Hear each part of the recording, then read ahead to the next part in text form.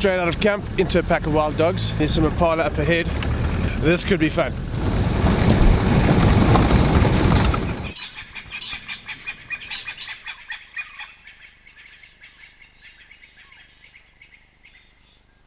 Okay, we just heard contact calls from more wild dogs, or at least another wild dog. Sounds like off by the airstrip. So the pack's run off to join that dog, so they've obviously split on a hunt.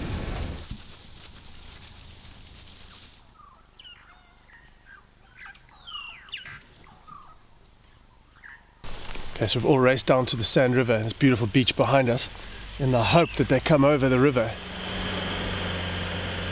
I think this is the pack that's heading back towards their den, just to the northwest of Londolozi. A wonderful confusion of a riverside wild dog chase. One's chased a bushbuck over that way, disappeared. The rest are kind of milling about in the thickets. We are bogged down in the river, so they're probably all going to cross in beautiful sunlight and we're going to be stuck.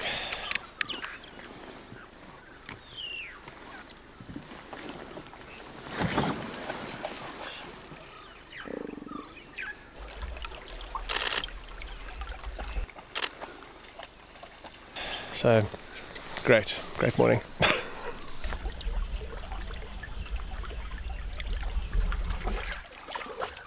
So this is one of those extractions that needs a tractor. Problem is now Guy and Sean are coming to make fun of us. This isn't going to be pleasant.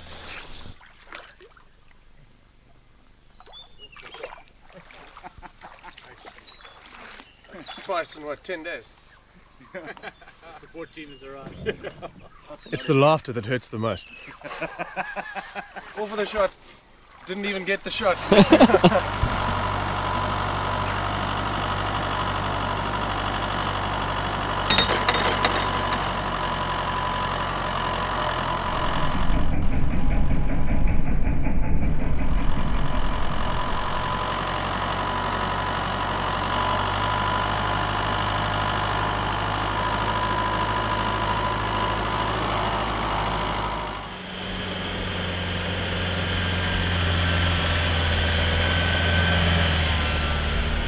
Sometimes it just doesn't work out.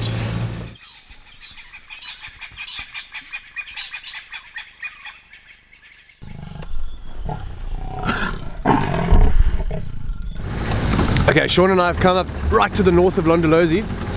We stopped briefly to listen just to hear if we can hear any alarm calls, and we heard the sound of, we think, leopards fighting. So now we've stopped again a little. We drove quickly to get a little bit closer, and we've heard them growling in the bushes up ahead, so now we're going in pretty thick in here. But if they keep up the aggression, they'll keep making noise, keep growling, and hopefully we'll be able to find them. Okay, we've got visual of a leopard up in a tree. Okay, female in the tree, yeah, what else? I think it looks like there's hyenas at the base. Hyenas, maybe there's a kill. No, there's another leopard in the tree. There are two leopards in the tree, two leopards in the tree.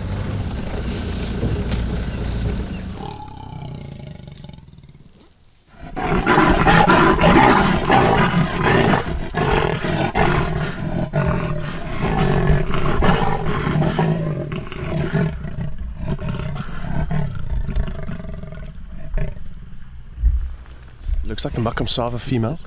She's been treed by a young male who we're still trying to identify. And there's an impala kill in the tree. Most likely the Makamsava female made the kill, and then the male's gone up and stolen it. There's a hyena at the base, hoping for scraps to fall down, which is certainly possible if the leopards are fighting.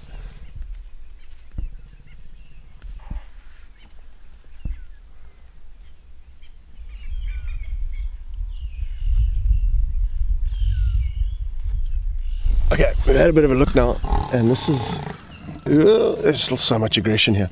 It's the son of the Emsegwen female.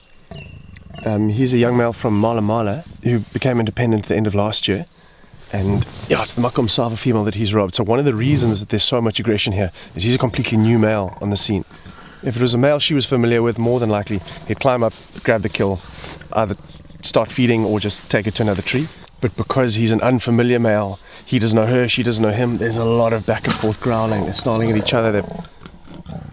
There's still interaction. He'll have a go at her.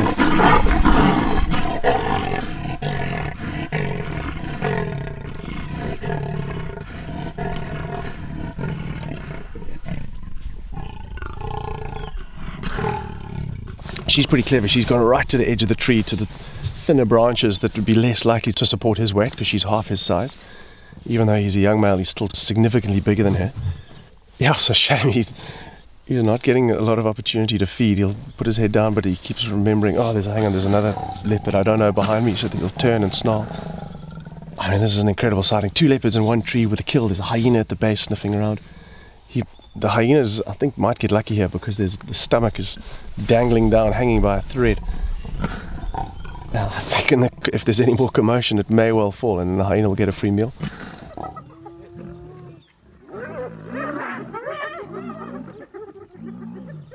More than likely, the male will just end up coming down the tree, but sometimes it'll take the whole day. He won't want to leave the kill while she's up there. He might not move it to a different tree. It's already in place and he's unfamiliar with the area. He doesn't want to take the risk of dragging meat around. So I think he's probably going to stay up there and feed. There's a quite a high chance that if we come back this afternoon, they'll still be here.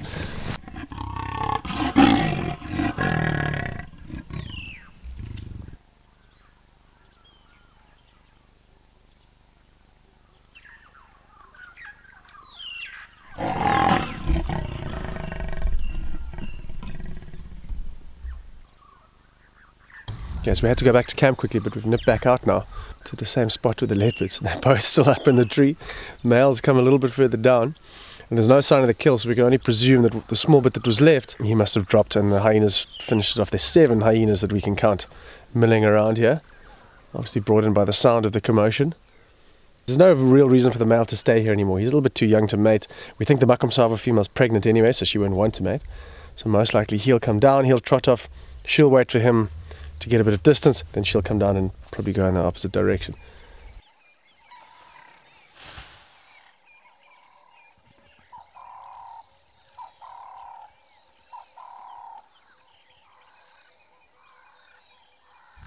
Well, that's it. They both came down. It's now almost 11 o'clock. So that was a good 4 hours she was stuck up there. They've both gone in different directions now, and I think that's it. But that was an incredible morning. Jeepers, it's been raining leopards for the last couple of days.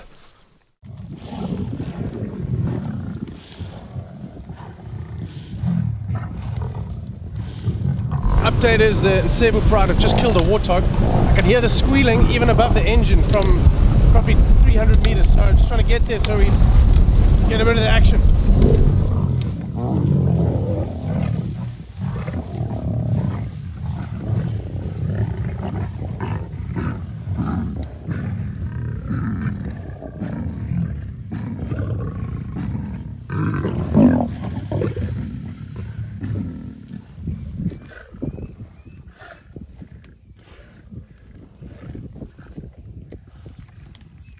So from the looks of it, it was a very small warthog. It doesn't go very far, between over 20 lions. And they're just kind of finishing off the scraps now.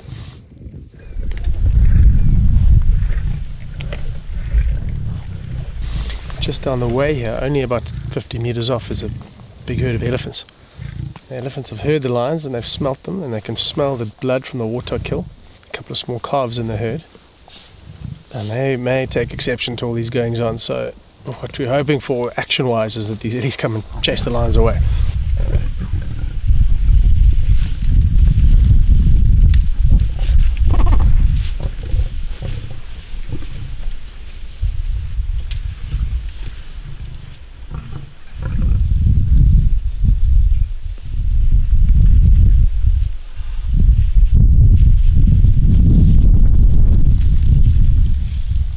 So it's amazingly peaceful now. We've got Africa's biggest mammal, well, a herd of them all feeding behind this pride of lions.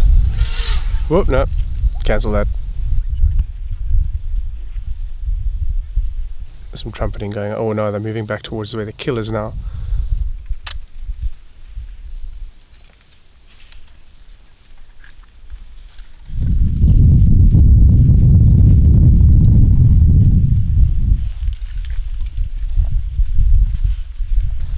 So I think just behind Pete's vehicle over there, one of the young lions is still trying to feed on some scraps of a warthog, and the elephants aren't too happy with it.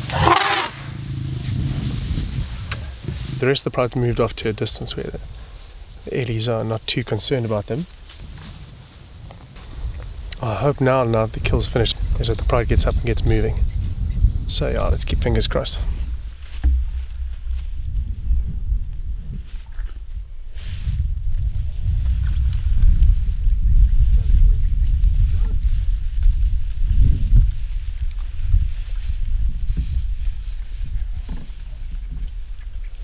So one of the important things they teach you in guiding is when to wrap it up.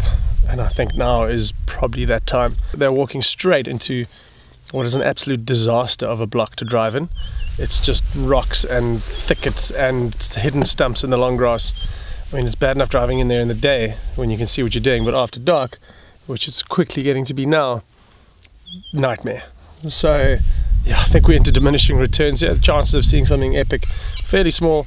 Chances of serious vehicle issues and sense of humour failures, fairly high. So we'll let them go and we will come and look for them in the morning.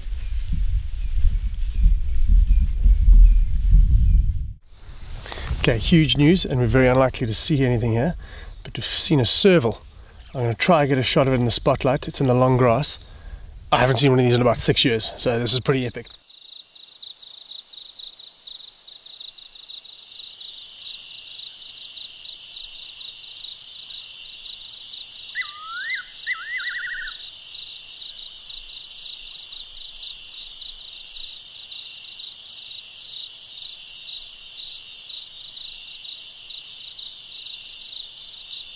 100% the best serval sighting I've ever had.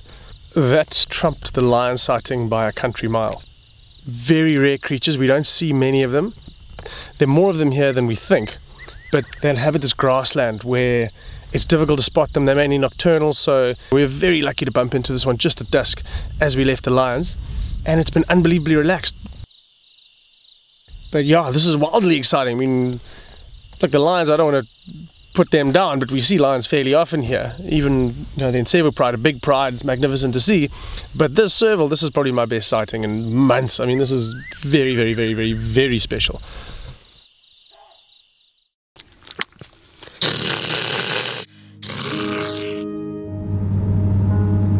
Sean, in the driver's seat, suddenly shouted, "Honey badger, honey badger." And I looked around. Normally it's just a fleeting glimpse. We hardly ever see them. And Sean said, "No, no, right in front of us." I could only just see its head pop around and then all of a sudden start scratching away at the tree. So I thought it was going after something. We could only see its upper half of its body. We realized that it was actually stuck. We then thought, okay, well, what do we do? Do we intervene? Do we try and help it out? Driving off knowing that it'll be left behind there just didn't sit quite well with me. No, we definitely have to try and save this honey badger, as risky as it was. Try and dig this guy out without losing a limb. What we did is got a blanket and dropped the blanket carefully over it. Immediately it calmed down and the growling stopped. As we were digging, we then could see that it was actually stuck in a little V in the tree of the roots and in the ground. So we thought if we just dig underneath it, we'll be able to free it and then hopefully it can get out and run away. After about 20-25 minutes of digging, we pulled the blanket off and tried to let the honey badger get out by itself. But it was just so physically exhausted, and we could see from the scratch marks on the base of the tree that it had been there for maybe even a day. And then we thought, if we manage to set this honey badger free, it's in a lot of pain and very dehydrated, so let's give it some water. So we used the shovel, we poured the water on that, and immediately from being this ferocious, aggressive little animal, it was completely, almost unaware of us being there and was just lapping up all of this water from the spade.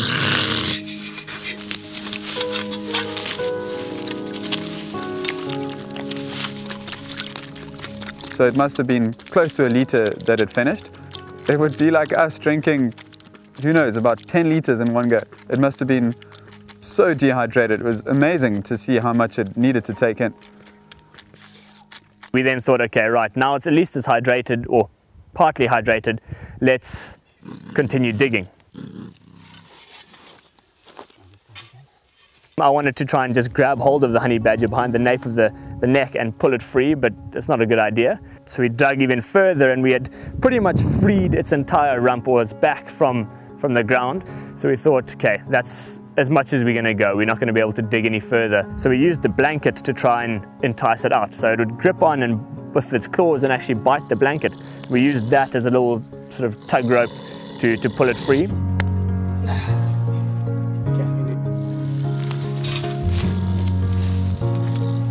On the third attempt, that eventually worked, and it sent us running back to the vehicle, expecting the honey badger to come charging after us. They've been known to go after lions or hold their own against lions. Pete and I were quite terrified that it'll come after us once we freed it.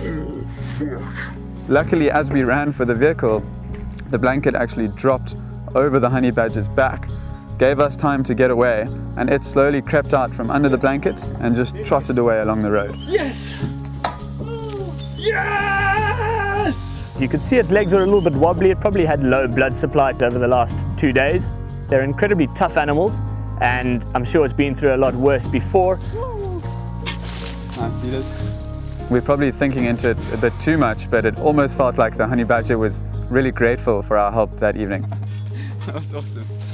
It was probably one of my best ever experiences at Londolozi.